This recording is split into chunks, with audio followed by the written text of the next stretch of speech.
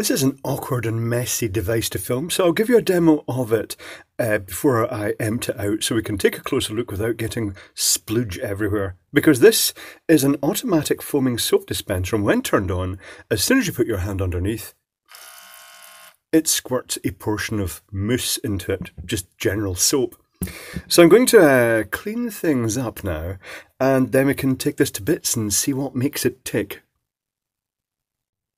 Okay, the situation is defused, the soap has been removed, and I'll just take the batteries out of this. Oh, it's just, oh, no, it's actually, I'm putting my fingers under it and it's splooging everywhere. Excellent! I shall press the little button on top, it's a touch contact, and then I shall quickly pop the bottom of it and take the batteries out, because this one uses standard AA batteries. You could use rechargeable if you wish.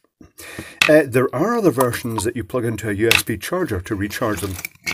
I've got one, but it's got a very irritating habit of just randomly turning itself off. I think it may be crashing. Let's get the last bit of soap out there. Right. Now, how does this open? I think it all opens from the top, and I don't think there's any obvious screws, so I'm going to have to get in with this spudger. Hopefully it's not sealed. I don't think there's going to be anything subtle about this. It's very good. I have to say I quite like this. The soap it uses is just ordinary washing up liquid diluted. Well, that's what I use. Oh, this is promising. This is promising. Oh, that was promising. It's just clipped back together again. Right, this is one of these that I have to try and work my way all around the sides. Oh, that's not too bad. That's not too bad at all. I can see the circuit board already. The circuit board seems to be mounted in the lid, which kind of makes sense because there's a touch contact in the lid. And it also means that if water gets in, it's not going to get down there. Right. Everything is being done in that motor down there. So let's unplug all these bits and I shall analyse the circuit board. Oh, that's one of those connectors that when you try unplugging it, the whole connector lifts up. One connection. Is this motor? This says motor, that's good. And this will be the battery.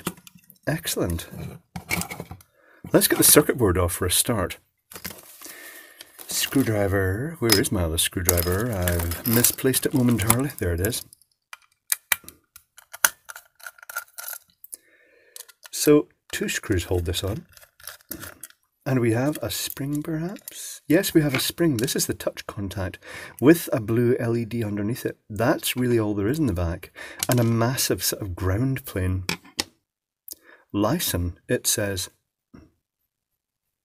So the soap you use in these things, you basically get your favourite hand soap, but you dilute it down. If you try putting it in at full strength, like standard pump action gel soap, it just won't pump properly and it won't aerate properly. So in my case, I put into the container, I typically put in about 20% washing up liquid and then top the rest up with water, and that makes a very foamable liquid. Right, I'm going to analyse this, but I'm also going to get this pump out because this pump is doing magical stuff. And I'm interested to see exactly what that is. Right here, one moment please. Okay, the reverse engineering has been done. The pump is by far the most interesting bit here because it seems to be a specifically designed mousse pump. So the battery supply comes in here and it immediately gets decoupled with capacitors and goes to this 3.3 volt regulator. That then powers the microcontroller here, and that deals with everything in a series of modules. So for the input from the touch button on the top of it, it's got an LED between these 2 contacts. So it's powered from probably a 3.3 volt rail directly via this 220 ohm resistor and then to the processor so it can actually turn the LED on and off. The touch button itself is a spring connected via this 1K resistor to this chip here, which is a dedicated touch button chip with a couple of resistors, and then it signals over to the microcontroller. For the infrared sensing, and this is the most complicated bit, for the infrared sensing, the processor is pulsing this transistor. And there's an infrared LED. Let me just show you the infrared LED here. So this is the sensor board.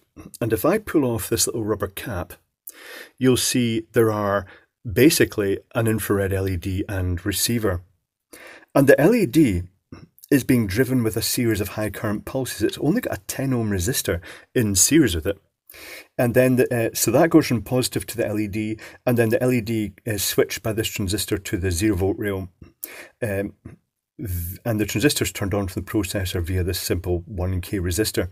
So that is firing a series of pulses, and that will be a bit balance on power saving that will be involved here. And now, is it modulated or is it just a fixed pulse? I'm not sure.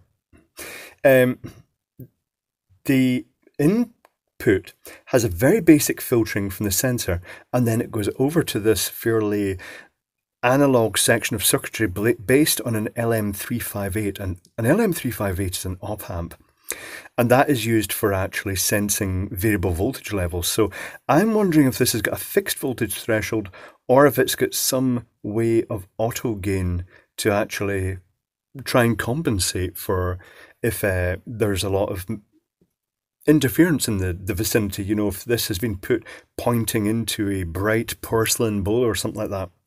It seemed to only detect within about a couple of inches, and that seems to also vary to a degree with the battery.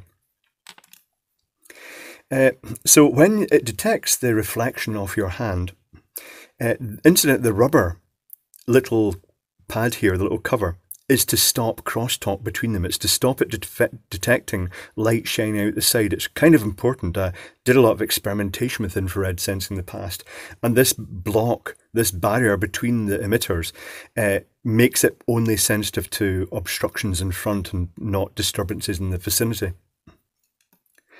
When this signals back to the processor that mousse is required, it then sends control down to this transistor here. It's got a 100 ohm resistor between the processor to the base of this transistor. And then it's got a pull down resistor to keep that turned off normally. And then all we've got here is the motor itself. We've got a noise suppression capacitor, and we've got the back EMF diode.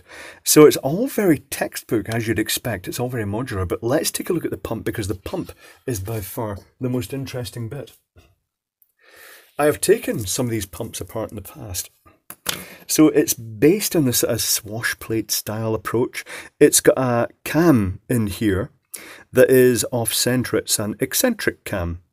And so as that rotates, the pin that's inserted into it on the back of these rubber diaphragms, I'll zoom down this a little bit.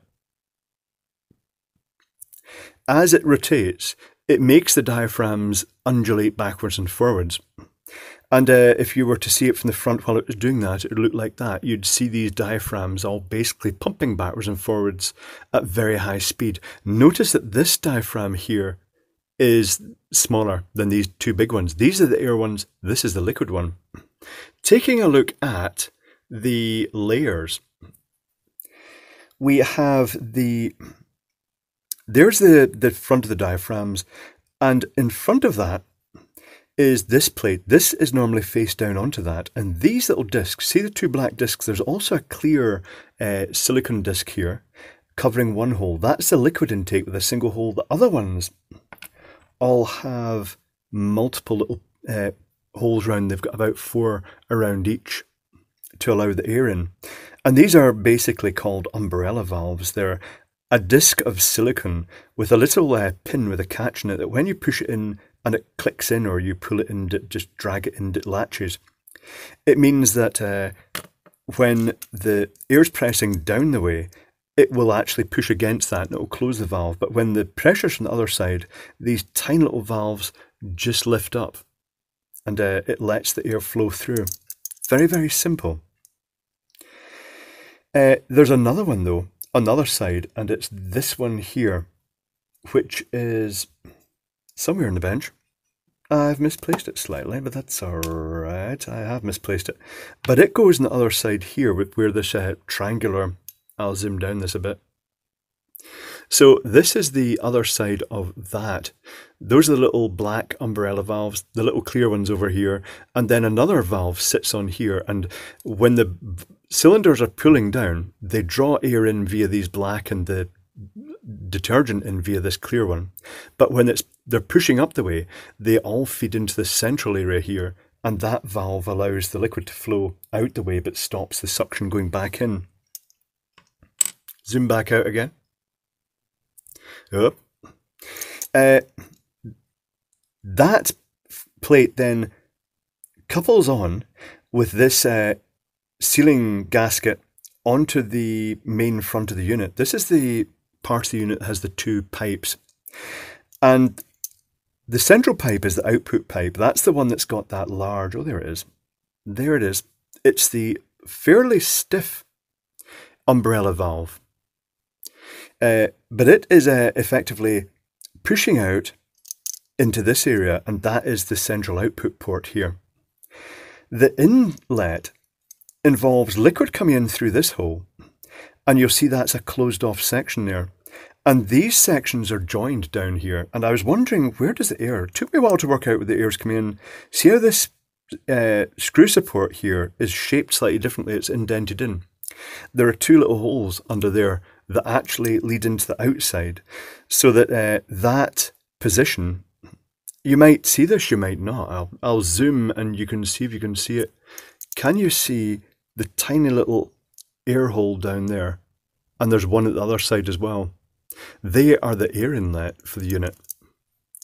So when this unit's running, these three cylinders are going in and out. One is pulling in a controlled portion of liquid via this pipe, which is the detergent inlet pipe. And the other ones, the larger ones, are pulling in a fairly large quantity of air from the outside of the unit, and then they're all being combined and then pushed together. And this is where, if you just did it on its own, it would be fairly coarse bubbles. I shall put this out the way. But the hose then leads to the outlet, but it's interrupted by this little thing here. These hoses have springs in them. That's just to stop them being kinked. They can't be crushed if they're folded, because it's just because there's a lot of sort of change of direction in the machine, so it just keeps it from being folding flat and kinking, which would stop the foam going through. But before it goes out the machine, it goes through this device, and when it goes through this device, it contains, it's glued shut unfortunately, but I can see inside by pointing the light down it. I can see inside there is just a mesh, a foam, almost like a puff of fibre. And as the big bubbles go up through that, they soak the fibre with the sort of detergent, and then the air continues to blow through, and it creates a mousse, a thick foam comes out the other side. And I'm going to reassemble the pump now. And I'm going to test that. I'm going to test it before and afterwards just to show you what it looks like. So, one moment, please. Okay, the explosion containment pie dish is about to become the foam containment pie dish. I've got a fairly long length of hose into this, so I want to actually see how fast it actually pumps the liquid. Let's try this. Are you ready? It goes at a fair lick. And it comes out, well, it's trying to blow the spring out, it comes out as a fairly coarse foam. Right, tell you what, now I shall take that spring out actually, and I shall put this little foaming adapter in, and after this, it should come out much more moussier. Oh yes, much thicker. Yeah. Right, so there we have it. It's the foaming mousse pump. It's quite nice in its own right for just creating a continuous stream of mousse. I'm going to regret that now because I have to turn the power off. Oh no! But there we go. And now I have to dry my hands before I can really turn the camera off as well. Alright, okay. So that's it. It's actually quite a nicely made unit. It works well, this one. It has a decent sensing range. It uses AA batteries. I suppose it'll be fine with the rechargeable ones, but so far with those ones I've had a really long run time. I think I've got about 3 canisters of this, and it's lasting a good length of time. The only thing I notice is that the range gradually decreases. But there we go. That's what's inside one of those. I wasn't expecting the custom pump. I thought there was going to be maybe one motor running a small peristaltic type or piston pump to pump the liquid. And then I was expecting a little bellow type assembly to actually blow the air. But it's quite neat that they've basically adapted a standard swash plate type low voltage air pump to actually have one of its 3 cylinders actually pumping a small quantity of liquid, so it can basically create mousse on demand. Very neat. I like that.